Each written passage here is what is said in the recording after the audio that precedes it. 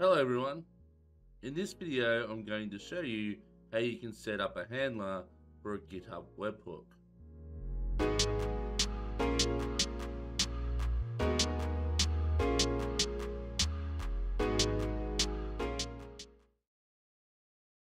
Okay, so the first thing I'm going to do is create my web handler, and I'm going to do that by using the AWS Lambda function.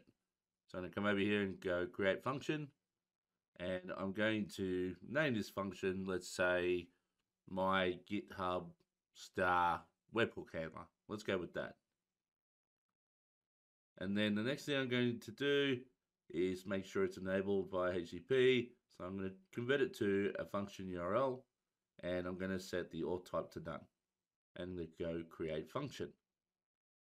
So that will give me a nice Lambda function that's exposable out to the internet. Next thing I'm going to do is come down to my code, and I'm just going to clean up the actual handler code that we have here, and just have it return a status code of 200. I'm also just going to add a console log just to log the event that comes in. And that's all we'll do for now.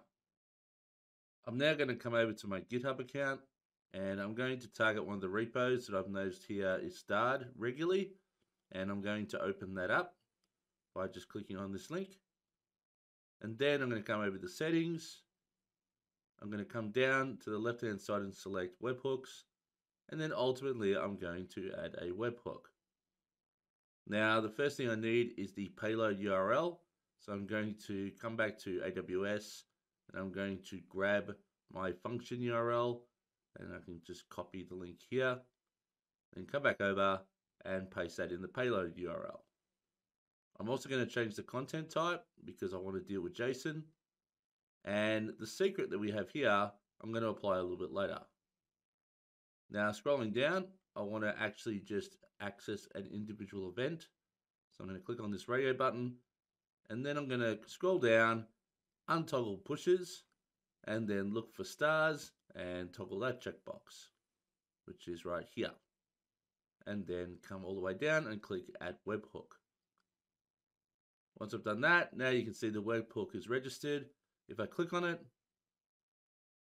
then I can come over to recent deliveries, and ultimately you can see that there's already been a request that's been made and it was deemed successful.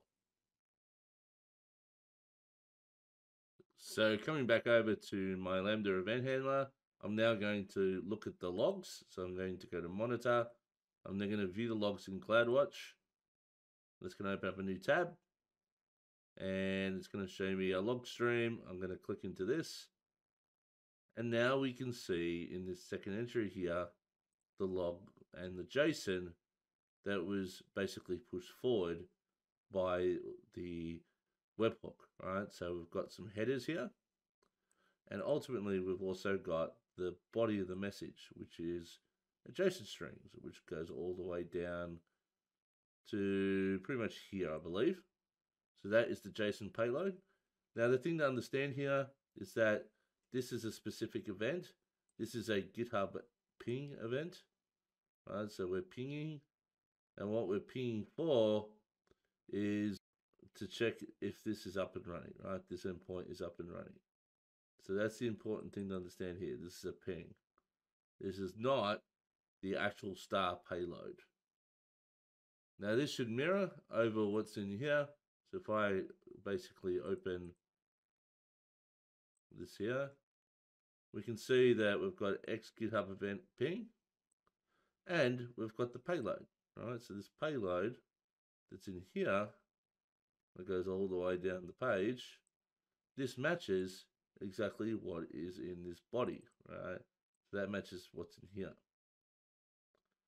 So with that said, what I'm going to do now is I'm going to come over to my code, and we're going to log a few things out. So the first thing we're going to log out is console.log event.headers, and we're going to grab X GitHub event just to show you that it's actually that.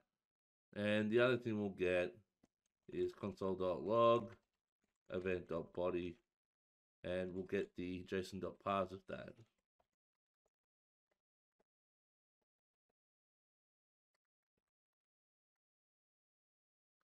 And deploy. Now what we can do is we can come back over to our webhook, and we can scroll back up to the top here, and we can actually redeliver this message. So I'm going to click redeliver, and then it'll ask me if I want to do that. I'm going to say yes, and that will now send the same message as a redelivery. So if I now go and take a look at the logs, so we'll come back up, come to this log stream. Now we've got a few different things, right? We've got our original message still, where we've got our headers, and that still has our GitHub event where it says ping. We've extracted that out into its own call, so we can see it now, it says it there, so we know that's a ping. And then also we've got the body of the event, right? So this is the body of the ping message. Cool, but this is only for ping, right? This doesn't cater for the actual star itself. So if I come over to my source code and I decide I'm going to star this repository, so I'm going to click on star like so. What you should see now, if I refresh the page, is we get a new event, right? And if we look in this event, we can see now that the GitHub event is of type star. Now down here, we can see that we're getting a different payload, right? So we've got different owner information, we've got different URLs, and so on and so forth, right? And I think at the very top of this payload is what's most of interest, is that the action was created and the time it will start, right? And you can also get who did it. So I think down at the bottom, the sender was me. So that is me there, right? Cool. Now I can follow this up by looking at Cloudwatch and just making sure this came through. So we'll wait for the next log to come through. And if I look at this payload now, well, first we can see we've got the star, right? So with that event is down firing, and we've also got the payload that we just saw, right? So we've got the action created and the start and everything else. It's in here. Cool. So you might be asking, can we actually secure our webhooks? The answer is yes, and it's done via this secret field, right? So this secret field is used to share one special secret between this webhook configuration and our handler, so that we can basically check for a certain signature. So how it works is like this. I'm going to type in ABC123 as the secret here, and then I'm going to come down and I'm just going to update the webhook.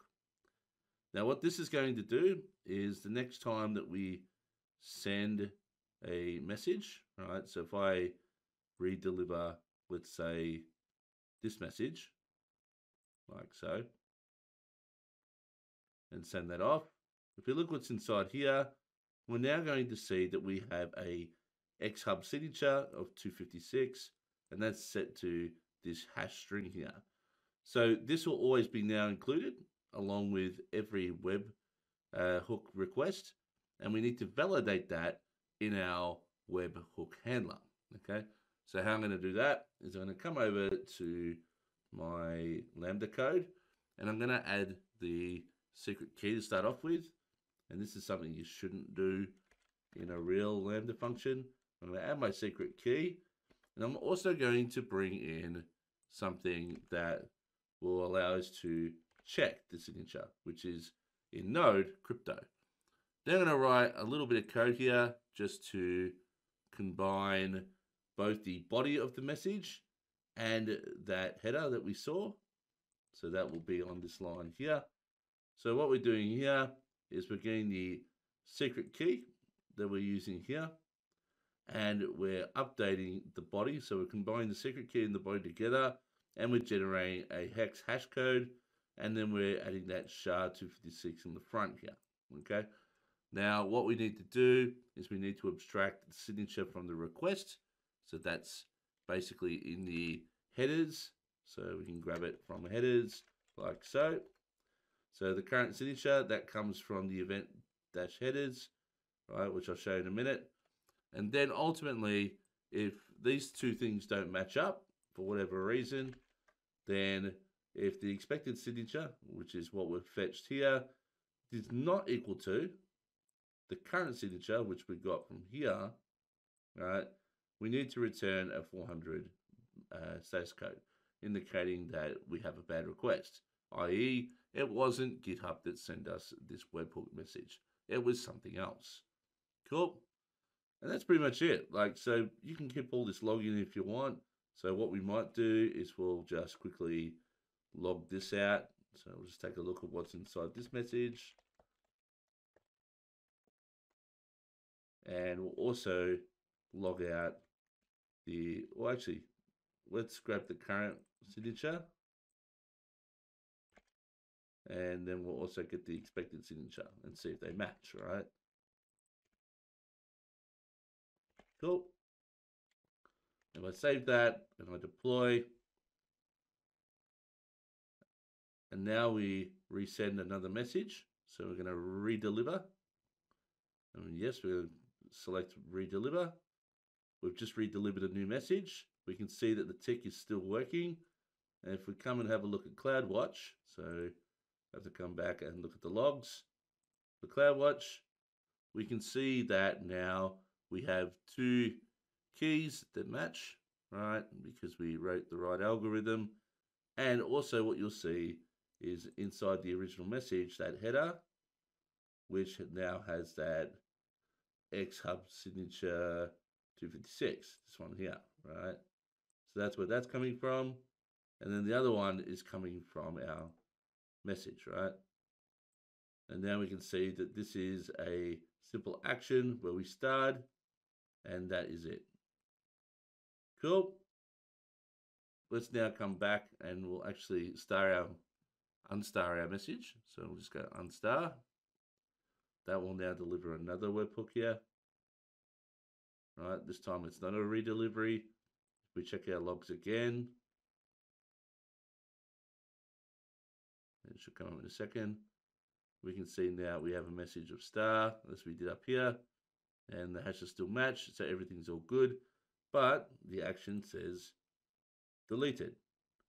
If I now come up here once more, and I press on it again, then we're going to get another message,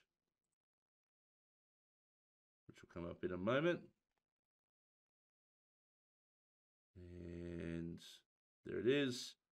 Here, once again, we have the star message, and inside of the actual content, we have a created, right? So this is pretty much how you can set up a webhook to listen for stars. Thanks for watching. Don't forget to like the video, subscribe to my channel, and hit that notification bell. And I'll see you all next time.